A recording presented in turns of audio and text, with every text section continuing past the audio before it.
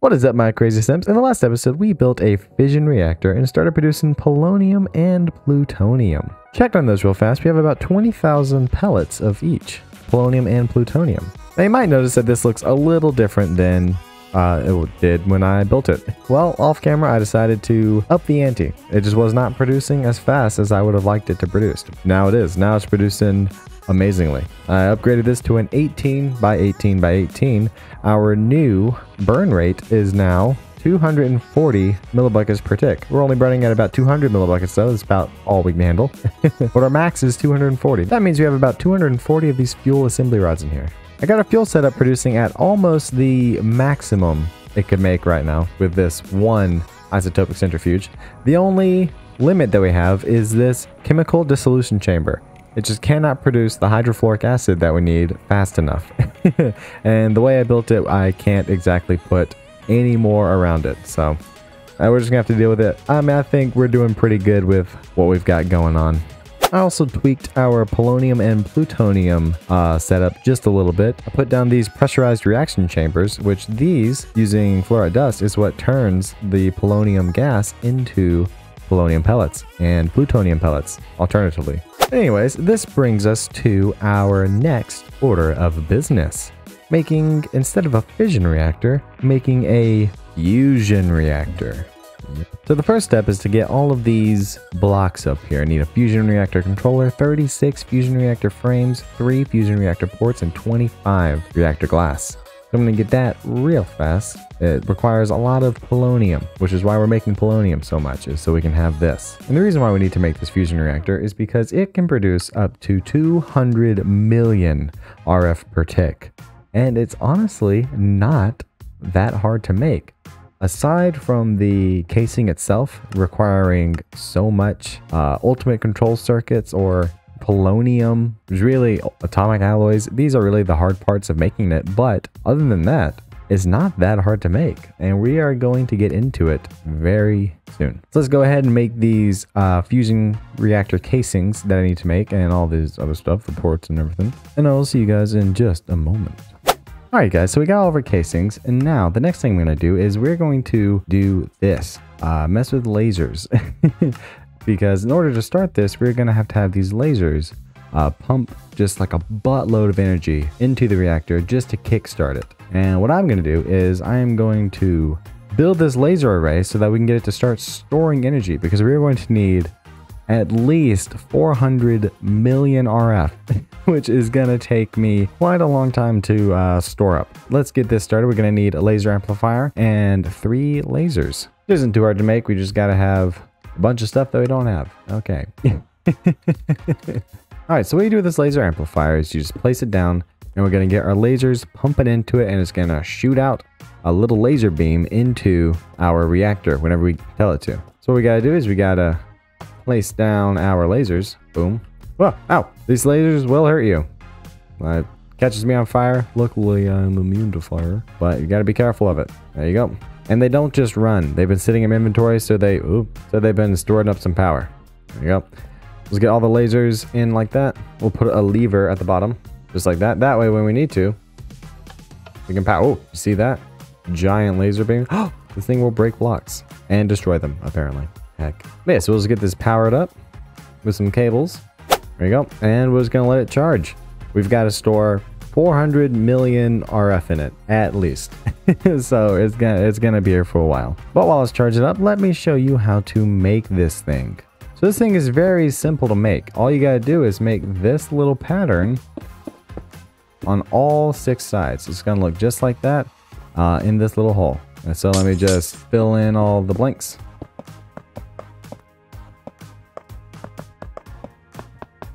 There we go, just like that. And the rest is going to be glass.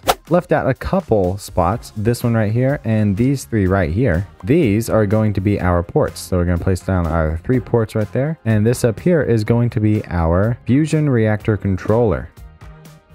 There you go, you see the red sparks with Mekanism. That means that you did a good job and you made it. Sadly, I am trapped in here and I can never get out. So yeah, we did it. We got... That scared the heck out of me. That scared the mess out of me. Oh my gosh. Oh, I gotta light this place up. Anyways, we got this all made up, and sadly I'm gonna have to destroy it real fast. And let me go over the rest of the build.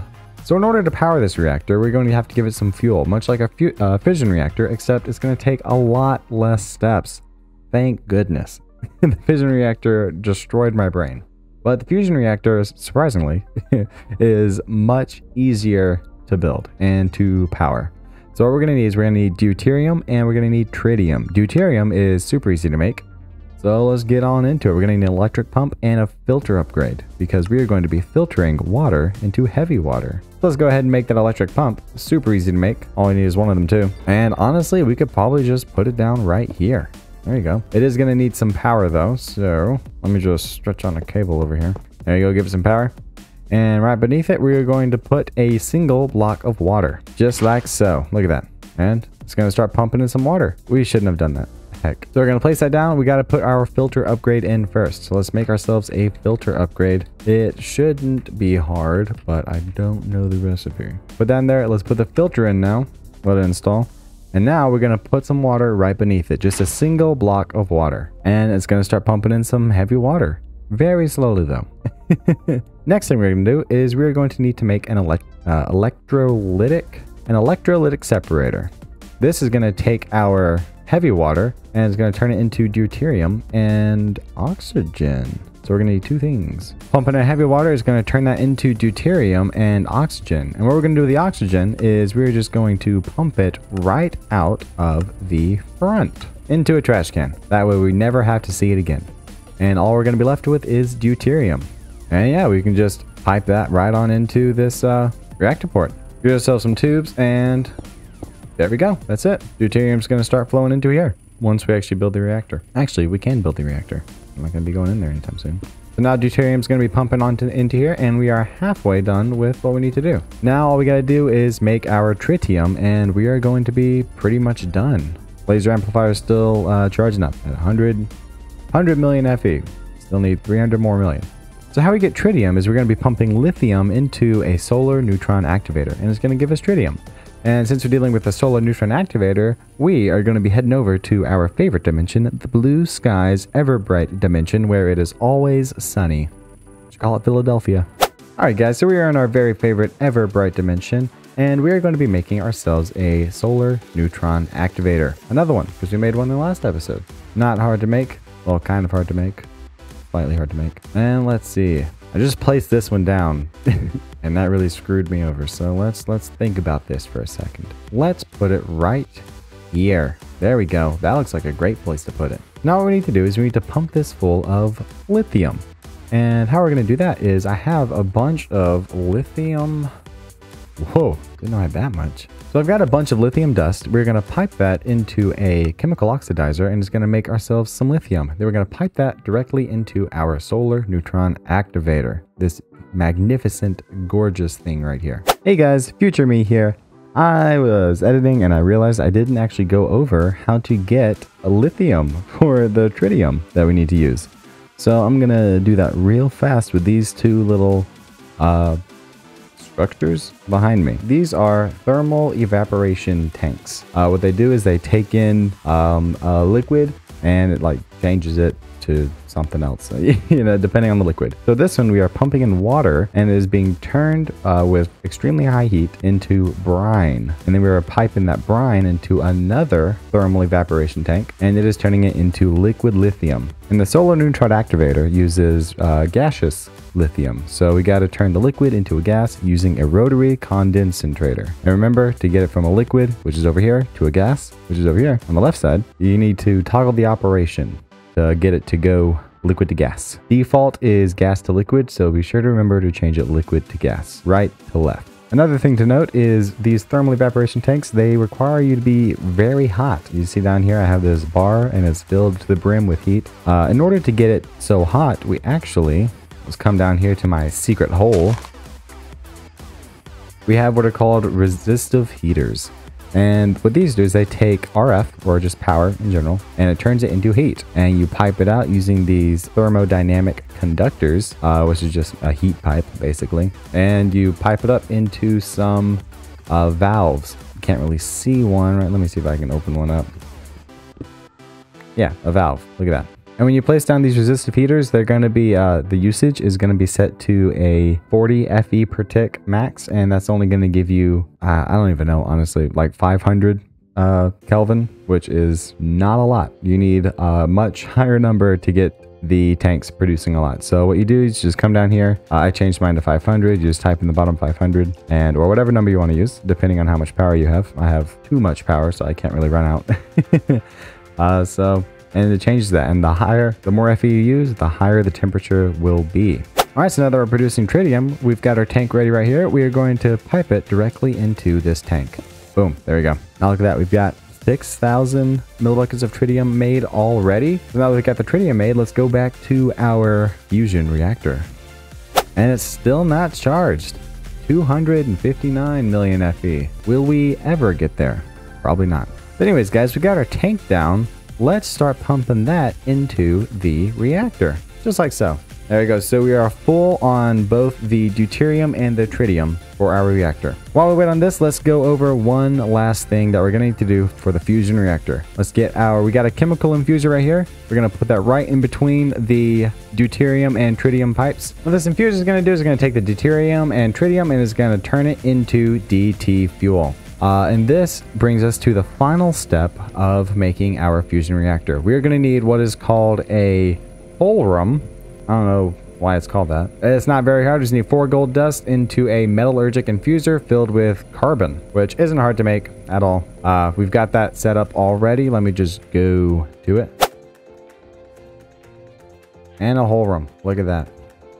So what the fulcrum's going to do is we're going to fill it with our DT fuel. We've got this fulcrum, and what we're going to do with it is we're going to put it right here in this plus sign, right below this DT fuel. It's not going to take much. It just stores 10 millibuckets. Not much at all. What this fulcrum is going to do is it's going to kickstart our fusion reactor. So we're just going to put that in here. And the last thing we need to do is wait for our laser to power up. So I guess I've got everything else set up. I'll be right back with that.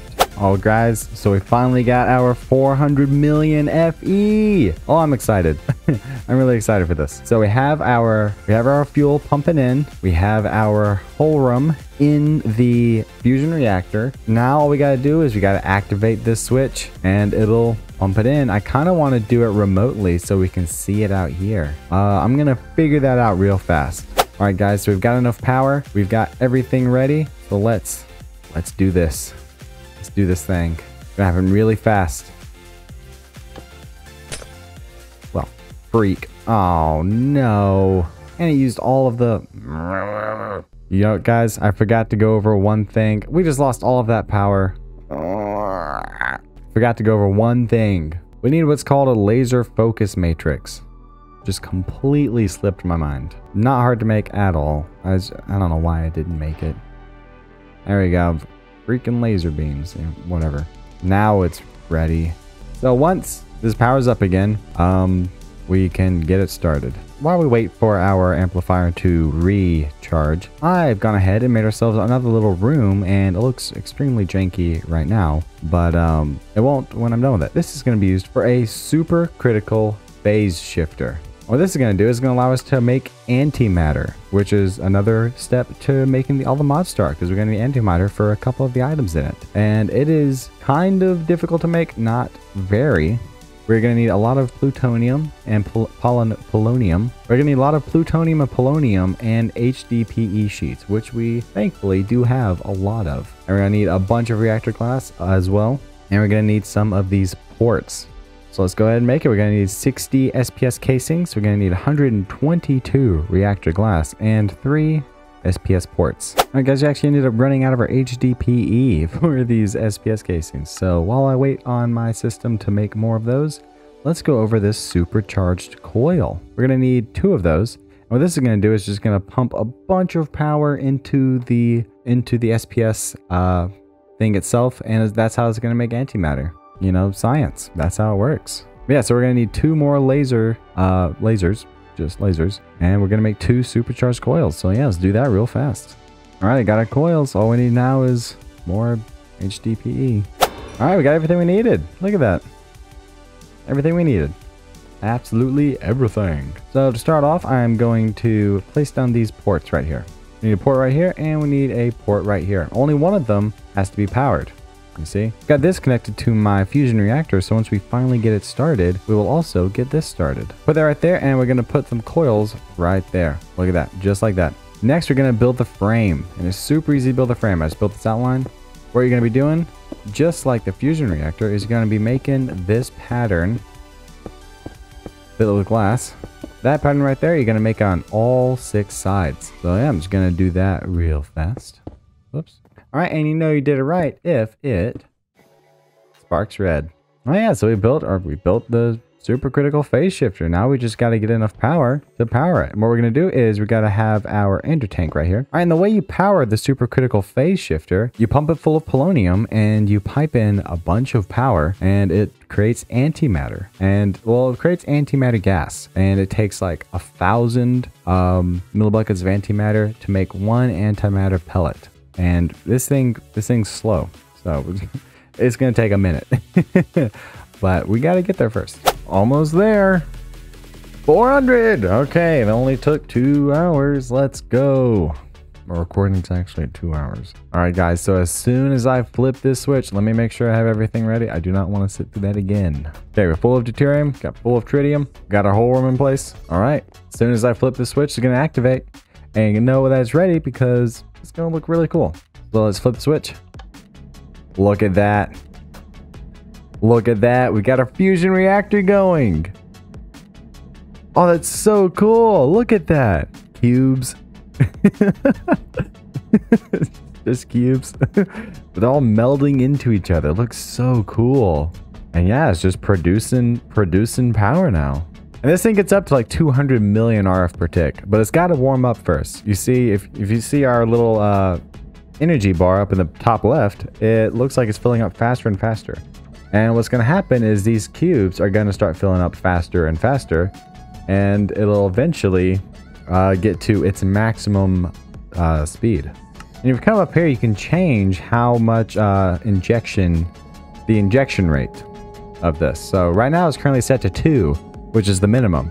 And that will give us a max power generation of 400,000 FE per tick. We want to be more than that, so let's bump that up. I think our setup with just 1 pump and 1 solar neutron activator is going to give us about enough for 20. About 20 injection rate. Yeah, so our passive, at 20, our passive is going to be 4 million FE per tick, which is awesome. This is super awesome. And the cool thing about a fusion reactor is that it actually will not explode. Oh my gosh, this thing's going crazy. I was trying to talk, I just got distracted. But the cool thing about a fusion reactor is that it will not explode. You could run out of fuel, nothing. It can get too hot, nothing.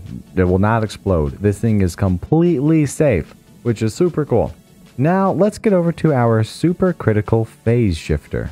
So I've got it disconnected from my power right now. All right, so as soon as I connect to power, it will activate. So watch this. Boom. Didn't activate. Whoops. Whoa, okay. I figured it out. Whoa, this thing's loud. All right, guys, so with a supercritical phase shifter, let me get closer to it. It's gonna take all this polonium and it's gonna turn it into, it's gonna take 1,000 millibuckets of polonium and turn it to 1 millibucket of antimatter, which is crazy how much that takes. And then it's going to take 1,000 millibuckets of antimatter to make 1 antimatter pellet.